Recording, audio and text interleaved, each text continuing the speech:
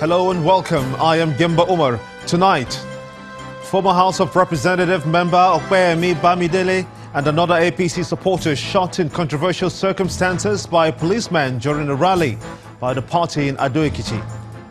President Buhari insists corrupt individuals are fighting against his administration's anti-graft campaign. Admits that the recovery of all stolen funds is impossible. Appeal Court discharges and acquits former Director General of NIMASA, Patrick Akpogbo-Olukemi, in a case of 2.6 billion naira fraud. And highest-ranking North Korean official to visit the US in almost 20 years meets with President Donald Trump in the White House. On business news tonight, thought leaders and policymakers from Nigeria and the UK examine best options to attract global capital for Nigeria's economic development. On sports news, Nigeria's Super Eagles ready for epic clash with England in a warm-up match at Wembley Stadium tomorrow. Hello there, and from Abuja, Defense Headquarters vows to no longer tolerate what it describes as unfounded allegations from Amnesty International against the Nigerian military.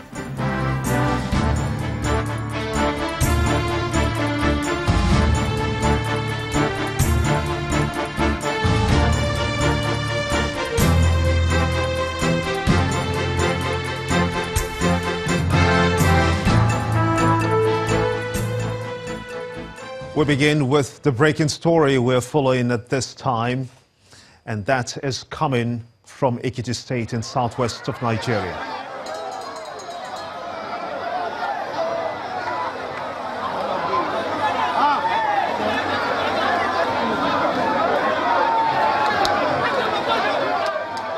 There you have it, a former member of the House of Representatives who also contested the just concluded APC governorship primary in Ekiti State, Okpeyemi Bamidele, being carried out after he was shot today. Bamidele and one other party loyalist were shot at the takeoff campaign of the APC governorship candidate Kayode Fayemi in the state capital, Ado-Ekiti. The two of them have been rushed to the hospital, but there are conflicting reports about the real cause of the incident.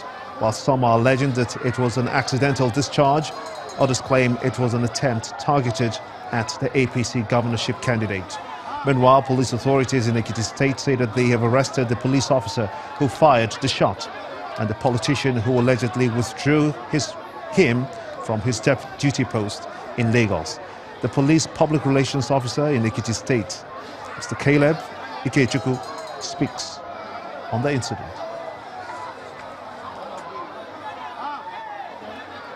Today, Friday, 1st of June 2018, at about 1700 hours, the policeman who accidentally shot Okpeyemi Bamidele and one other have been arrested. He is attached to 20 p.m. of Ikeja, Lagos State, where he was posted in bank guard duty somewhere in Ikeja. The policeman came on illegal duty to Ekiti State.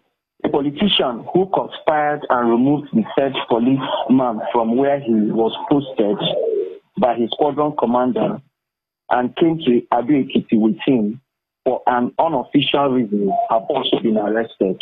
Meanwhile, the victims of his accidental discharge are currently responding to treatment at the hospital. And while the camp of the APC in Ekiti State is battling to get over the shock of the shooting, the candidate of the People's Democratic Party, the PDP, Olushola, and the governor of the state, Ayodele Fayose, took the party's campaign to the head office of motorcycle riders in the state.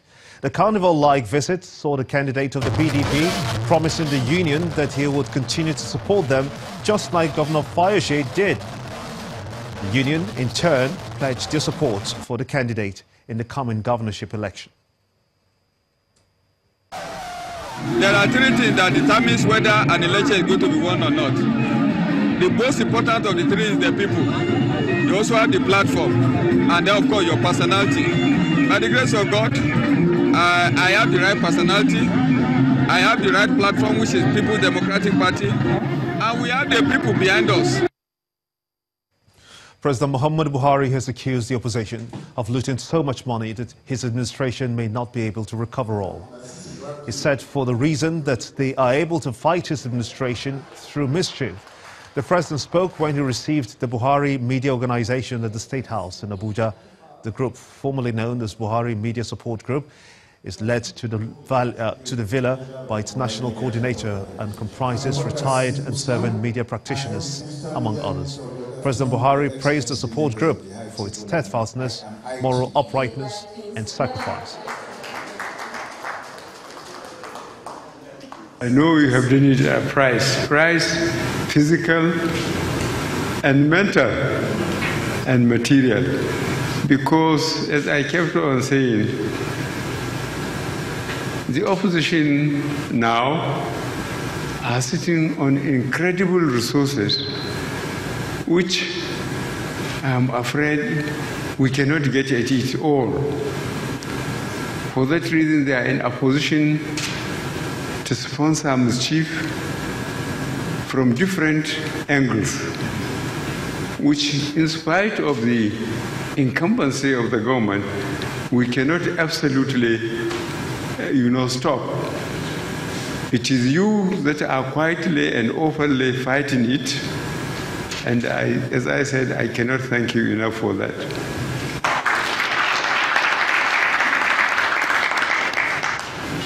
Your opinion is just a question of principle, not materialistic. And the strength of the moral courage you have, and the physical courage you have, and the sacrifices you have made in losing friends, because I'm sure someone will be telling me, okay, you have been supporting Buhari and writing in this government. What the hell did you get out of it?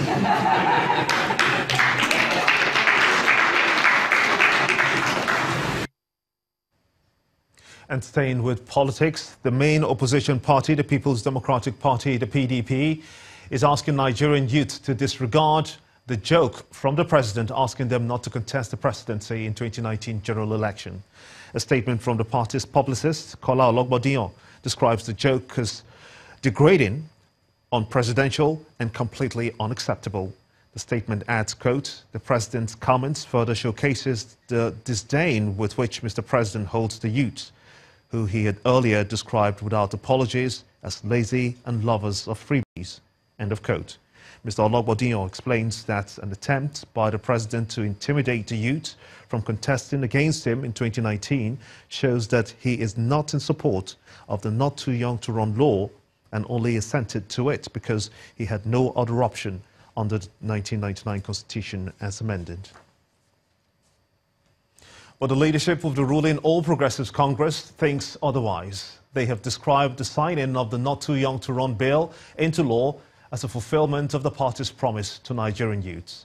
A statement from the National Publicity Secretary of the party, Mr. Bolaji Abdullahi, says that the president's action is indeed a major milestone in advocacy efforts to ensure increased participation and inclusion of youths in politics.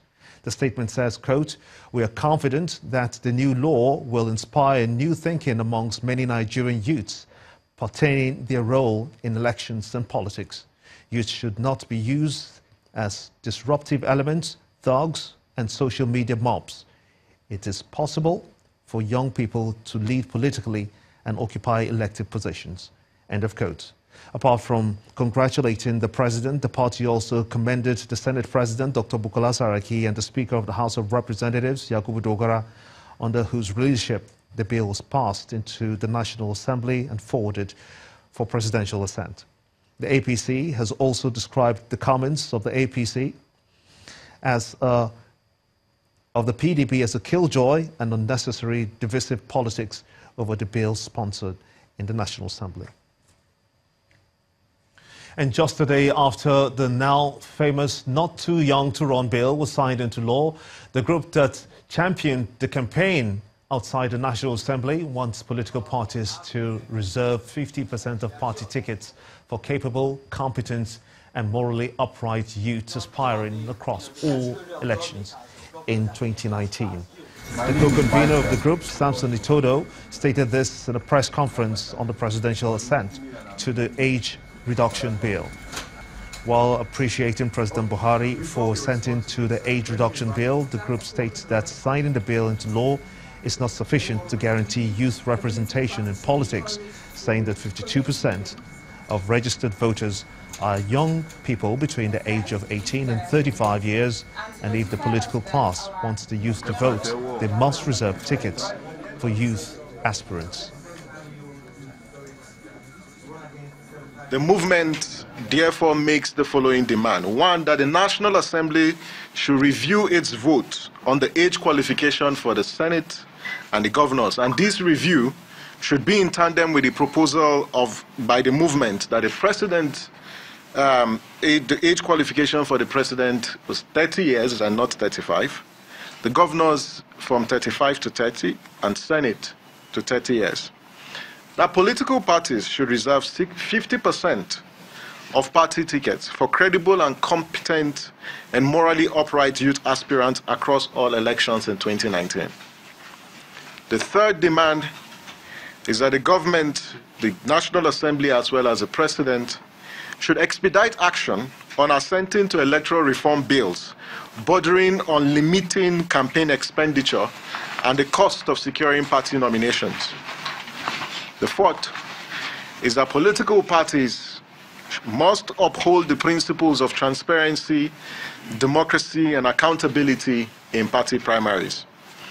To celebrate this landmark achievement, the movement will be hosting a Not Too Young to Run celebration conference on June 28, 2018 in Abuja.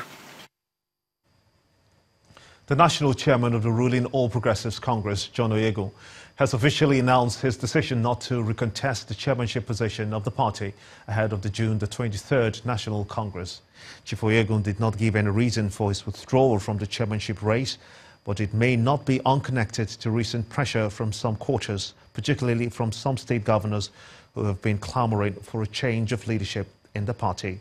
A few months ago, President Muhammadu Buhari condemned the extension of the tenure of the party's leadership, describing it as illegal and unconstitutional.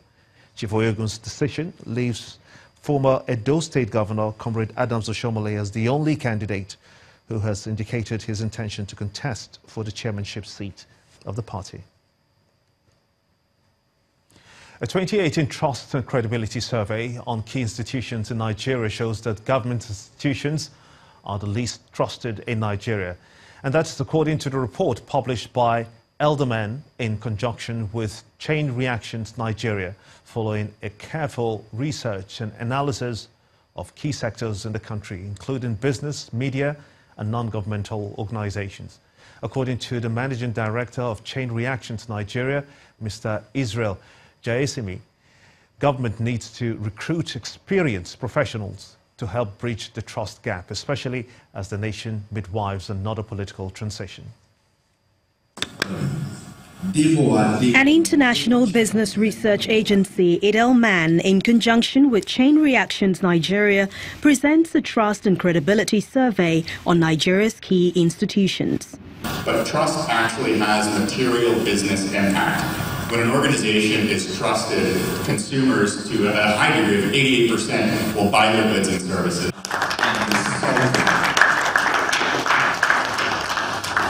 After 17 years of assessing trust and credibility across the globe, Edelman, in partnership with Chain Reactions Nigeria, is extending its survey to Nigeria to highlight the importance of trust in nation building. People who are in charge of the task of reputation management for government are not the right people qualified to do that job. The dissemination of the report will help us appreciate the issue of trust and credibility as it affects the successes, the challenges, and the salient impact of government policies and programs in various social, political, economic sectors in the country. According to the president of African Public Relations Association, the essence of the Edelman Trust Barometer is to help government bridge the trust gap by using the professional instrument of public relations. We must sell our relevance and value as public relations practitioners. Otherwise, why should anybody buy us We must be concise and exact with the value we bring to the table. We must advocate more, we must market more, and we must engage more. It's more of a moral imperative for journalists to take the time to uncover the stories and to really get to the truth rather than focus on sensationalization or breaking a story or reporting via clickbait. There is a need to redesign the architecture for government communication in this country. There's a general consensus here that there should be efforts to rethink the media and leverage on a cross-channel strategy to bring back voices of authorities in a positive light. In part two, after the break, tonight our spotlight turns on the judiciary as we continue our assessment of 3 years of the Buhari administration. We have a senior advocate of Nigeria, Professor Epiphany Azenge, live in our Abuja studio to dissect the issues. Please stay with us.